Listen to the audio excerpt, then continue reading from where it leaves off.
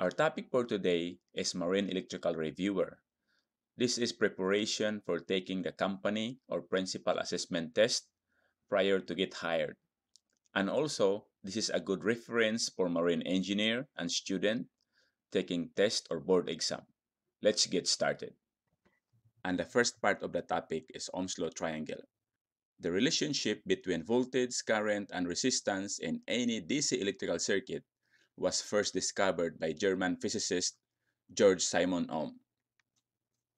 If you know the voltage and current and want to know the resistance, cross out the R and the pyramid and calculate the remaining equation. Now, if you know the voltage and resistance and want to know the current, cross out the I and calculate the remaining two symbols.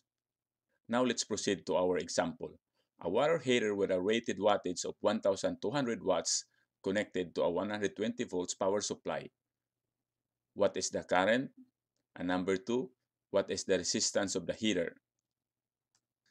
To find the current of the heater, amperes equals watts over voltage, or I equals P over E, equals 1,200 watts over 120 volts. Our current is 10 amperes. And to find the resistance of the heater, ohms equals voltage over amperes, or R equals E over I, equals 120 volts over 10 amperes. Our resistance is 12 ohms. Now let's proceed to the next part of our discussion, the Ohm's law pie chart. Now we can apply the 12 formula of the Ohm's law pie chart. Let's start with the power in watts. Watts equals volts times amperes, or P equals volts times I, equals 120 volts times 10 amperes equals 1,200 watts. The next formula in power equals watts equals amps squared times ohms, or P equals I squared times R, equals 10 squared or 100 times 12. Our answer is 1,200 watts.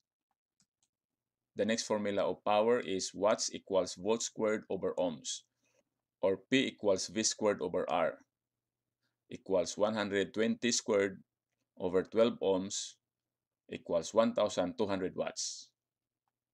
The next topic is finding the resistance in ohms. Ohms equals volts over amps, or R equals V over I, equals 120 volts over 10 amps, equals 12 ohms.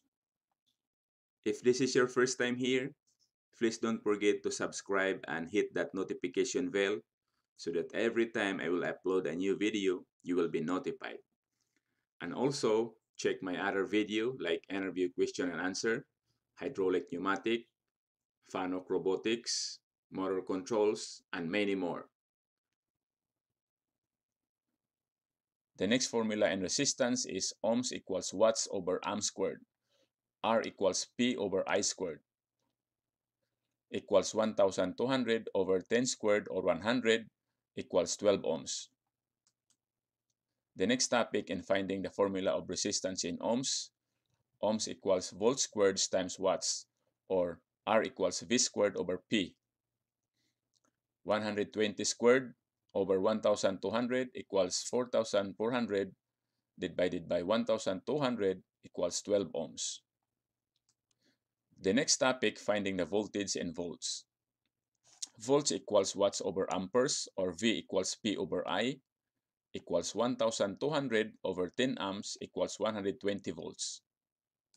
The next topic in finding voltage is volts equals amps times ohms, or V equals I times R, equals 10 times 12 equals 120 volts. The next topic is volts equals square root of watts times ohms, equals square root of 1,200 times 12 ohms equals 120 volts. The next topic is finding the formula of current in amps. Amps equals volts over ohms, or I equals V over R, equals 120 volts over 12 ohms equals 10 amps. The next is amps over watts over volts, or I equals P over R, equals 10 amps. The next is amps equals square root of watts over ohms, equals 10 amperes. Our topic for today is how to solve any series and parallel circuit. In this lesson, we'll first discuss the individual between series and parallel circuits, using the most basic components, resistors and batteries, to show the difference between the two configurations. In series circuit, the current that flows through each of the components is the same, and the voltage across each circuit is the sum of individual voltage drop across each component. In parallel circuit, the voltage across each component is the same, and the total current is the sum of the currents flowing through each component. In sample problem number 1, if we have two resistors that are connected in series, what is the equivalent resistance? Let's say 10 ohm resistor plus 10 ohm resistor. The equivalent resistance is 20. Just simply add the two resistors. In problem number 2, we have two resistors connected in parallel. What is the equivalent resistance? Let's say that R1 and R2 are 4 ohms. Whenever you have two resistors connected in parallel, if they have the same value, the equivalent resistance is simply half of that value. So the equivalent resistance is 2. 1 over RT equals 1 over R1 plus 1 over R2 plus 1 over R3 and so on. And if we have two resistors connected in parallel, we have special formula. RT equals R1 times R2 over R1 plus R2. Then just simply substitute the value of the resistor to get the value of equivalent resistance. If we have two resistors that are connected in parallel that has the same value, the equivalent resistance is simply half of the value.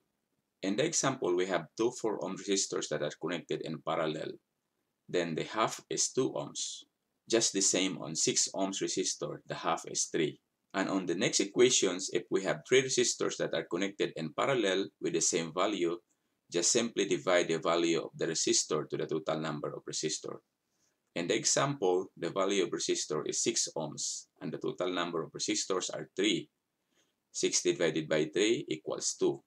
This is the same if you have 4, 5, or 10 resistors that are connected in parallel. With the same value, just simply divide the value of resistor to the number of resistor. In this problem, since R1 and R2 have the same value of 6 ohms, just simply get the half of the value of 6 ohms. Then redraw the circuit, and if you have two resistors that are connected in parallel, we have a special formula for that. The product divided by the sum, then substitute the value to get the equivalent resistance of 2.18 ohms. Here we have another example. Let's calculate the resistance. The R1 is 10 ohms, the R2 is 10 ohms, and the R3 is 15 ohms. You notice that the two resistors are connected in parallel. Then just simply get the half of it to have 5 ohms equivalent resistance. Then redraw the circuit and simplify. Add R3, which is 15, to have an equivalent resistance of 20 ohms. Our next example, it looked like it's hard to divide and conquer.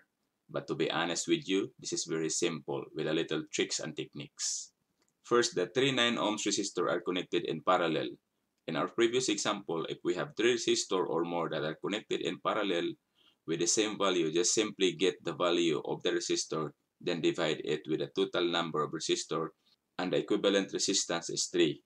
Next, since the two 8 ohm resistors are the same value and connected in parallel, just simply get half of the value of 8 to get the equivalent resistance of 4 ohms. Then the circuit is now simplified series circuit, and in series circuit, the formula is RT equals R1 plus R2 plus R3 plus R4 and so on. Then substitute the value. After that, just simply add the individual resistor to get the equivalent resistance of 16 ohms. In this example, it's gonna be harder, but by the technique of collapsing the circuit and then redraw to simplify, together we can do this. Let's start to attack resistor R9 and R10. Since these two resistors are connected in series, just simply add the value of resistor. R equivalent equals R9 plus R10, then substitute the value to the equivalent resistance of 30 ohms. Since the value of R9 and R10 is connected in parallel to R8 30 ohms and they are both the same value of 30 ohms, then simply get the half of the value, which is 15. Then redraw the circuit to simplify. After you redraw the circuit, you are going to analyze again how to collapse. Since the R equivalent and R7 are connected in series, you can add it to resistor. But you cannot add R6 because there is branching on R5. Just add the R equivalent and R7 to get the value of 20. After you get the answer, collapse the circuit and redraw and analyze again. In this new redrawn circuit, the R6 20 ohms and R equivalent to 20 ohms are connected in parallel. Given that R6 and R equivalent has the same value, just get the half of it to get the equivalent resistance of 10 ohms. After that, collapse the circuit and redraw again. In this new circuit, the R4, R5, and R equivalent are connected in series. Given that they are connected in series, just simply add a 3 resistor R4, R5, and R equivalent. Then substitute the value to have the equivalent resistance of 20 ohms. Collapse the circuit and redraw again to simplify. In the new redrawn circuit, R3 and R4 are connected in parallel with the same value. Just simply get the half of the value to have an equivalent resistance of 20 ohms.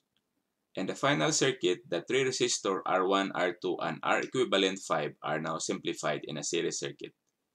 Given that they are now in series, simply add the 3 resistors to get the value of 50 ohms.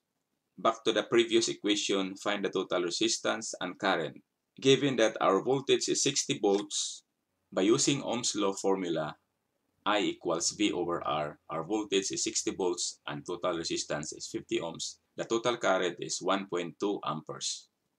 Thank you for watching and see you on the next video. If you like this video, please like, share, and subscribe. Have a good one.